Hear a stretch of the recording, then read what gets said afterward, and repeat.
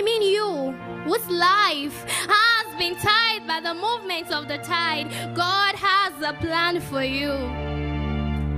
To you, who was once the stone the builder rejected, I have a good news for you. You are the head of the corner. So it's time you know that your bruises shall crush the serpent, and look away from the confusion and set your gaze on the God of all possibility. For what you say is what you see.